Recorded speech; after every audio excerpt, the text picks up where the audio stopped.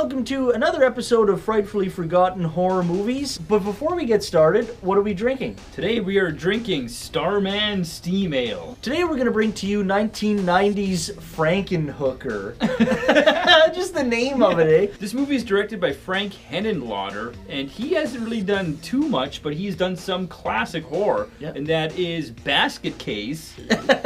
He did Brain Damage. James Lawrence is in this, and he wasn't in a whole lot that's notable, but one movie we gotta mention is Street Trash. Frankenhooker starts off. The lead character, Jeffrey, is at a family gathering with his fiance, Elizabeth, and for some reason he's in the kitchen with this weird brain thing that's got this eye in it. What the fuck is this? And why did you bring it to a family gathering? And no one bats an eye. Oh, Jeffrey's just in the kitchen with his brain thing. With the big eyeball in the middle of it. It must be her dad's birthday, and Jeffrey made a special gift for him. A lawnmower that can be controlled with a remote. Elizabeth is like, oh, that's so cool, and playing with it, and it starts mowing. Elizabeth, get out of the way! Plows over her. So Jeffrey is super distraught about Elizabeth's death, and he's in his room all by himself with the brain thing. His mom comes in because she's concerned. You know, Jeffrey, you gotta get over this. Why don't you go back to med school? You'll find somebody else. But he won't have any of that. He wants to rebuild Elizabeth. And he's trying to, like, stimulate himself to be able to think a certain way. He takes out this drill and he starts... No pain, no blood or anything. He sits down and has a nice dinner with Elizabeth's head. And feeding her the wine, and it's just pouring all over the place. And pizza from that nice dish. He needs parts to rebuild Elizabeth. I'll use prostitutes selling their parts, and I need parts. He goes out to the red light district. This is good. I like this. Yeah, a lot of good stuff here. Yeah. You got any money? Yeah. Tells him what he needs. He needs all these women, and he says he's got money, so they tell him to talk to Zorro. He's like, oh, I can set you up. I got the best women. Pulls out like a little thing of crack. Okay. The way he's gonna kill these prostitutes is to make a super crack. So Jeffrey goes back to the prostitutes, gets them all together in a big hotel room. This fucking thing's pissing me off. So Zorro's waiting downstairs. This bitch is taking too long. Of course, he's all muscles. Jeffrey's like sizing them all up, opening their legs. He's like underneath. Oh yeah, that's good. Yeah, that'll do. Oh yeah, that's great. I like that one. That one's great. But the thing is, he's kind of hesitant about giving them the crack, right? Because I guess his conscience is getting the best of him. One of the girls sees the crack and, oh my God, you have crack? He's like, no, that's not. Don't take that. No. But they start taking it, smoking it. They start to explode, one at a time. The super crack was way too super. It starts fucking exploding them. Super duper crack. Now he can get the parts that he needs. Those big barrels of the legs. How'd that get in there? I don't know. Oh, that's the one I want. Yeah. Dumps all the spare parts and everything back into like his fucking freezer. With all that purple shit. And he recreates Elizabeth. He revives her with lightning from a storm that came by. The second she wakes up, have you got any money? You looking for a good time, honey? And so she's all kind of fucked up too. Like, and so she pushes him out of the way and just takes off. She even has those lift Frankenstein shoes, but they're women versions with those big lifts on them. And so she comes across this poor bastard Patsy guy. He's like, oh God, yes! While they're like doing it, all this like lightning and everything starts. He explodes, like he blows up. She goes to the bar. Holy shit, girls! It's Johns! A whole shitload of Johns! What the hell is that?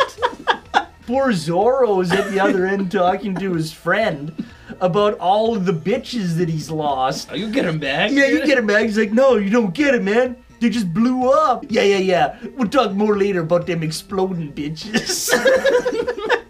And he notices Elizabeth. He goes down on her. Yeah, under the table. And all this lightning and shit starts coming out, and he blows up. Jeffrey grabs her, and they take off, and Zorro follows them home.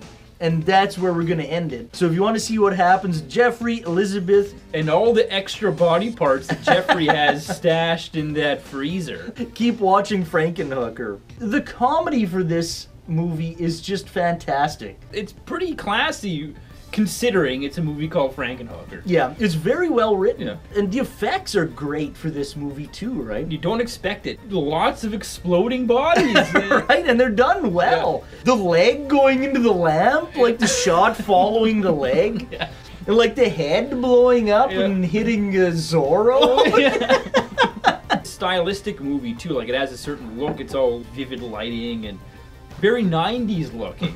Right. For the type of movie that it is, like being called Frankenhooker, Yeah. you wouldn't expect that type of quality, right? No, not at all. Like, it's very good. The acting on especially Jeffrey's part is really good. He's a perfect one-man show. Yeah. Like, he carries the whole It is movie. basically a one-man show, yeah. If you would have had a different actor, I think there would have been a completely different movie. Like, just Yes. the delivery and everything, Yeah, right? yeah. And I love like the Jersey accent. Yeah. Like it's super like not like a Frankenstein movie, garage, laboratory, and stealing stuff from work and Everything's got a 2-bit. All of the characters of this movie are fantastic. We just mentioned Jeffrey. Like, there's Elizabeth as like the human, as her Yeah. human self, which is Yeah. good. Yeah. But then as the Frankenhooker, Yeah. she's even better. Hilarious. Yeah, like all of the lines that Yeah. she says is fucking funny. And the delivery too. Yeah. Looking for a date. Zorro's great Yeah. too, right? Even though his acting is kind of, you can tell this guy's not an actor. They cast him because Yeah. he's a big fucking dude. His poor delivery is funny. And it's what works. And it works, right? It works perfectly. Jeffrey's mother, she's a good character, and she has that little talk with him, and it's kind of like, it's a little heartwarming. Yeah, it kind of breaks up the Yeah. all the comedy, Yeah. right? The story's actually pretty good for this. As silly as it is, as stupid as it is, it's a good story. Right, and it all seems to work really well with Yeah. itself. They knew how to put this movie together. This movie could easily go off in a whole bunch of different directions. And it could easily be tacky or overly campy. Right, and it just happens to ride that, Yeah. that fine line. The way that Jeffrey tries to rationalize what he's doing, all that stuff like makes the movie a little bit more serious. Even though it's not a serious movie, it makes it more believable. Right. Because yeah, you would question, why am I doing this?